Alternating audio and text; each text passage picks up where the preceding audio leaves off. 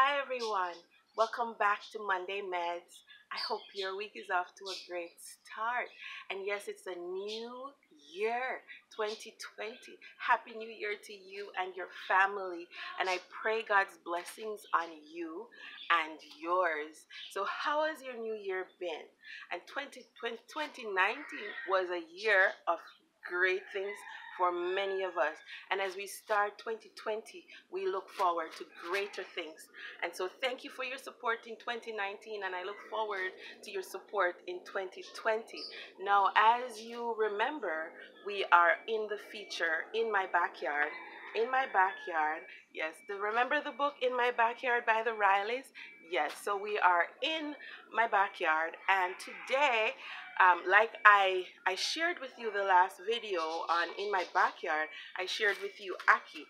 And so, can you guess which other food or plant are we gonna talk about today? Can you guess? You guessed it right. So today, as many Jamaicans know, Aki goes with breadfruit. And so today we are going to be talking about breadfruit, and I'm going to show you the fruit, and I'll give you some benefits, and then next video we'll talk about more about the uses. As you've seen, the trend that I have been doing, or we've been showing you the fruit, and then we give you the uses. And so today, that's what we're going to talk about. And thank you so much for your subscription. Thank you for your thumbs up, your likes. If you do like this video, I hope you do, that you'll give it a thumbs up, that you will share it with your family and your friends, and also subscribe if you have not subscribed, if you're new to my channel, and also leave a comment of how you enjoy this video. So breadfruit is one of those foods or plants or food that you have to, most times you have to cook it. Like Aki, you have to cook it before you eat it. And breadfruit has a long history. According to In My Backyard book, it has a history of over 3,000 years. And breadfruit is one of those staple foods that are very, very common. It's very useful to not just Jamaicans, but also Caribbean people. So it is one that is common, similar to bread. It is used as staple. It's used as carbohydrates. It's used as bread. It's used as pasta, similar to as we use it as pasta. And in a few seconds, we'll show you the fruit, and also right now we're going to show you the tree. So I'm standing under the tree, the breadfruit tree. This is the breadfruit tree. Next week I'll talk more about the uses of the leaves of the breadfruit. And so yes, that's the leaves.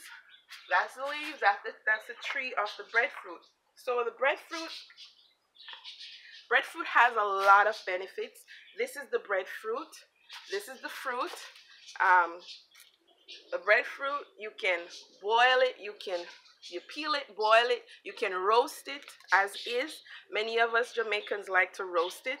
And this is the inside of it. Yes, I did cut it. So this is the inside of it. And thanks to my wonderful friend who gave me this breadfruit. Now, we're under the breadfruit tree. This one is actually is blooming, and the flower of the breadfruit tree can be used for so many things. I'll tell you that next week. So as we talk about breadfruit, what are some of the benefits? It has calcium, it has vitamin B's, it has vitamin C, it has phosphorus, it has potassium, it has manganese. It has so many benefits. And as we talk more about breadfruit and the uses, many of us, we can fry it also, right? I will talk more in the next video on how you can use the breadfruit for medicinal properties, and also how you can use the leaves, the bark, and the roots for medicinal properties. As Jesus said to his disciples in John 6:35, he said, "I am the bread of life. If you eat from me, you will not hunger, and whoever follow after me will not thirst again.